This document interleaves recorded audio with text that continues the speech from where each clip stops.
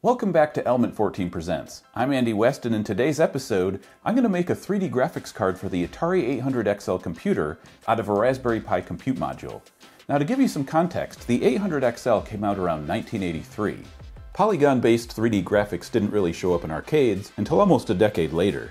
In the mid to late 90s, 3D graphics cards for PCs became more common, but there weren't many Atari 8-bit games that attempted 3D, and the ones that did were very limited by the constraints of the hardware. So we're going to give it a boost by letting the Pi do all the heavy lifting. Now, just to be clear, I'm not trying to turn this old Atari into a high-end gaming machine. My goal is to be able to render a simple 3D model smoothly and at higher resolution than the Atari can do by itself. Also, I want all the control logic and 3D geometry to reside on the Atari. The point is to simply use the Pi as a graphics accelerator. So, do retro 8-bit computers and hardware-accelerated 3D graphics mix? Let's find out. Amazing hacks. Inspired designs. Each week, Element 14 Presents brings you innovative projects using electronics, engineering, and more. Like most 8-bit computers of the era, the Atari 800XL had a 6502 processor and was designed to be connected to either a television or a computer monitor. And while it did have a specialized graphics chip called the Color Television Interface Adapter, it was nowhere near powerful enough to render 3D images in real time. So here's what I'm thinking. We'll get ourselves a compute module development kit and wire the GPIO pins directly to the Atari system bus via the parallel bus interface. Now, these devices use different voltages, so we'll have to use level shifters, and we'll use the HDMI output on the dev kit to display our 3D scene.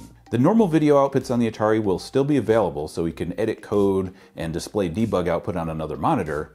And for input, the computer also has controller ports and is compatible with Atari 2600 game controllers. And I have a couple different types for us to try.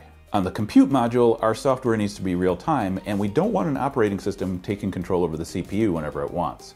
So we'll build our rendering engine with the help of Circle, which is a bare metal programming environment for the Raspberry Pi. Finally, on the Atari side, we'll have a small basic program that reads a 3D model from a cartridge and sends the data to the Pi via the parallel interface using a couple of reserved memory addresses. I decided to go with the Compute Module 3 dev kit because it gives us lots of GPIO pins that we need for our interface. So let's open the box and I can show you what it comes with. I'll be honest, I was a little surprised when I got this and discovered that it has both the 3 Plus and 3 Plus Lite boards.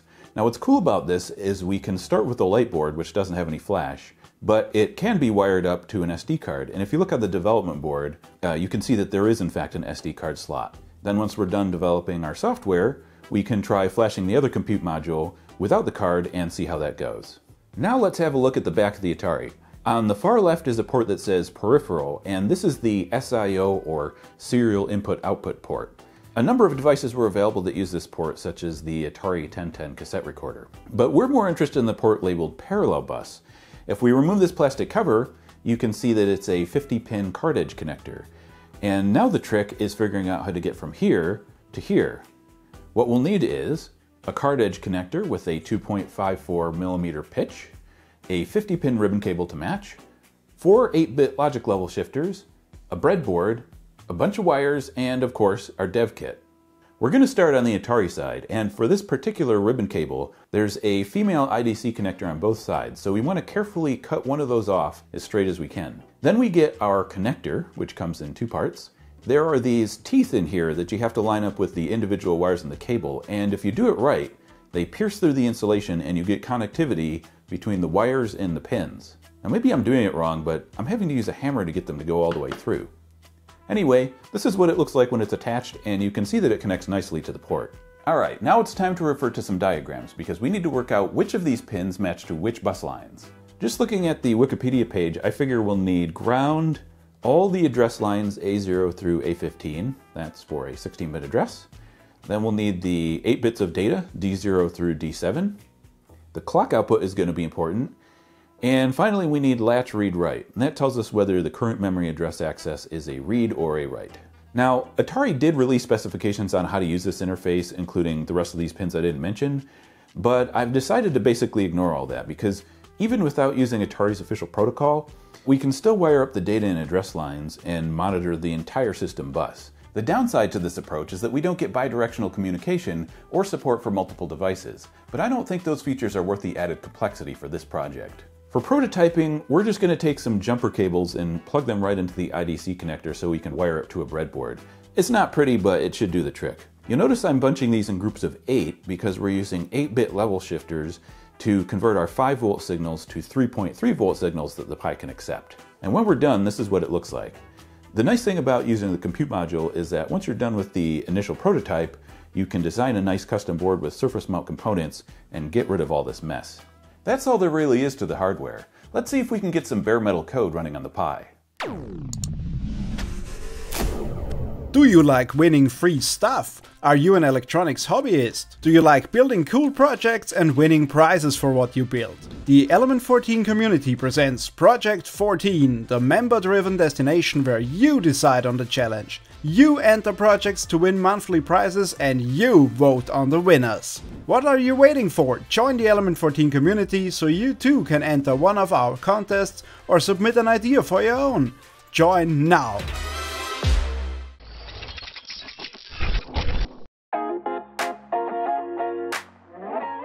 Normally I'd consider a single board computer like the Raspberry Pi a poor choice for running time-sensitive code when compared with a microcontroller or FPGA. However, the Pi has graphics acceleration hardware that makes it a better option in this case. As I mentioned before, the problem with running an operating system is that your code can be interrupted at any time by operating system things. The solution to this problem is to write what's called low-level or bare metal code. Of course, you don't get any handy operating system services like device drivers and task scheduling, but there are programming environments available to give you back some of these features, and one of these environments is called Circle. You can find Circle on GitHub, and for setup information, you'll want to go to the building section of the README file. I'm primarily a Windows user, and there are instructions for Windows, but I decided to install Circle on a virtual machine running Ubuntu. I installed version 14.04 LTS, and this is very important for reasons I'll explain shortly. Once you've got your VM configured and Circle built, you can download the code for this project at element14.com/presents. But before we dive into the code, let's talk about the development workflow. Normally when you're coding for the Raspberry Pi, you can do it right from the Raspberry Pi OS. But since our Pi has no OS, we're going to do something called cross-compilation from Linux. This is how it works. We make our source code changes, build a kernel image using the correct toolchain for our Pi version, copy the image to a shared folder so the host operating system can see it.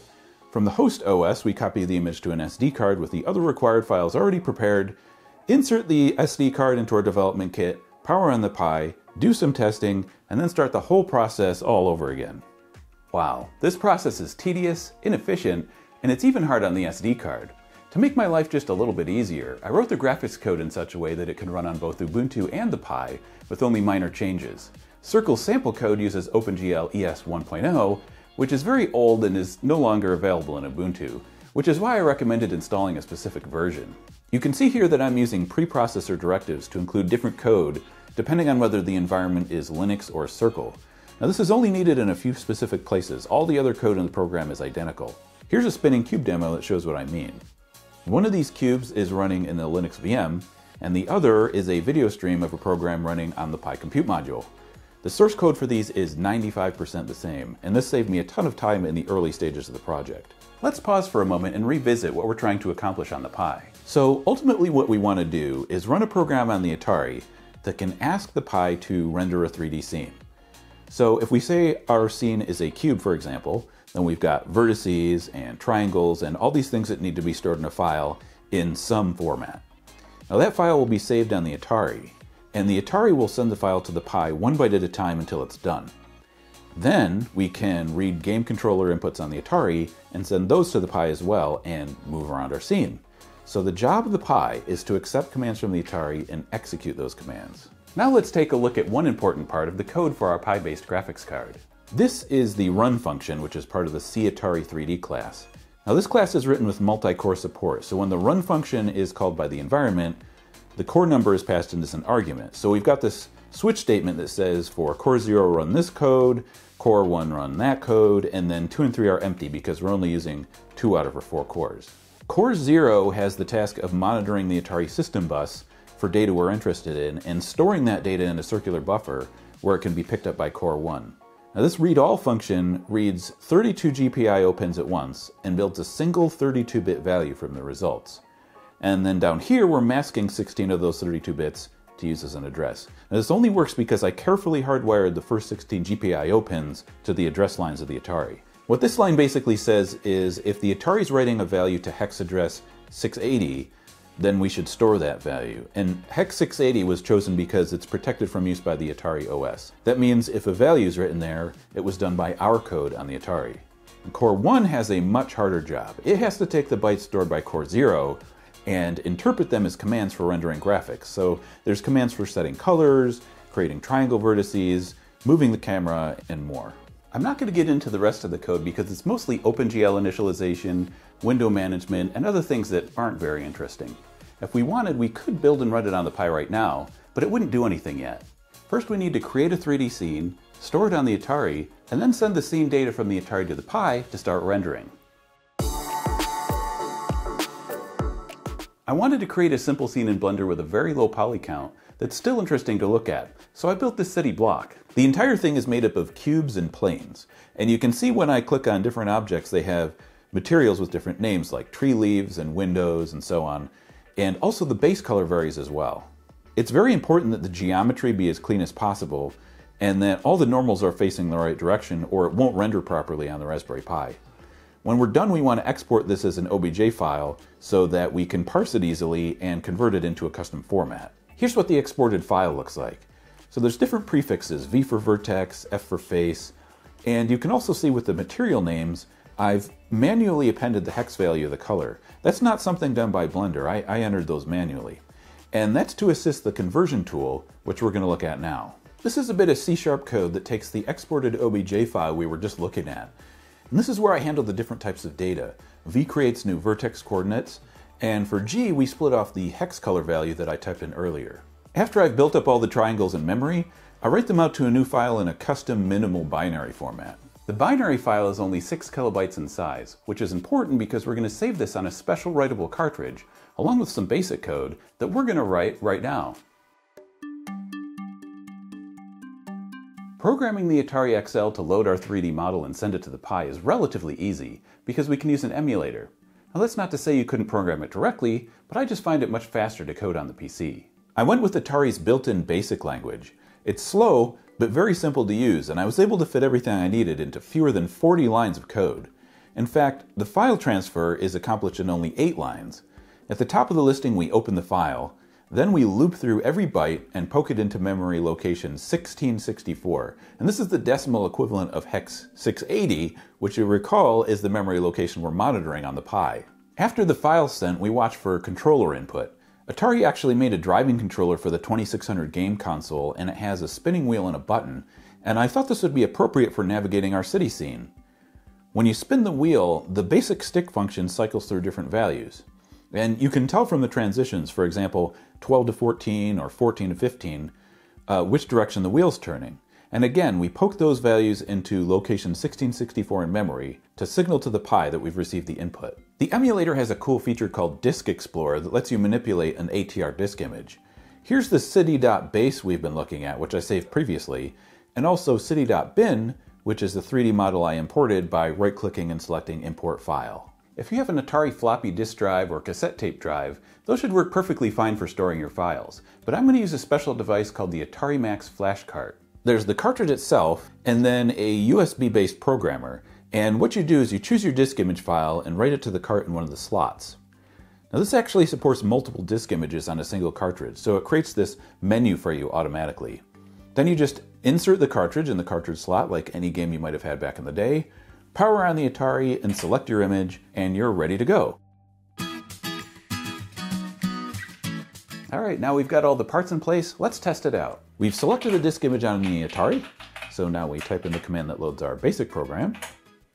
Okay, and then the Pi goes on, and it's waiting to receive data, so we'll type run to start our program. And there we go, you can see each byte as it's received. Now this takes a minute or two. And there it is, our city block. Alright, so I've got this set up so if you press the button you move forward, and turning the wheel should steer. It's not very responsive because Atari Basic is well, incredibly slow. But you can see how this could be turned into an interesting game if you added more objects, some sort of goal, maybe like a scoring system. And of course, you could always rewrite the Atari code in assembly language if you wanted it to be faster. That's all we have for today. Have you ever tried to combine old and current technologies to create something new? Let us know on the Element 14 community at element14.com/presents, and we'll see you next time.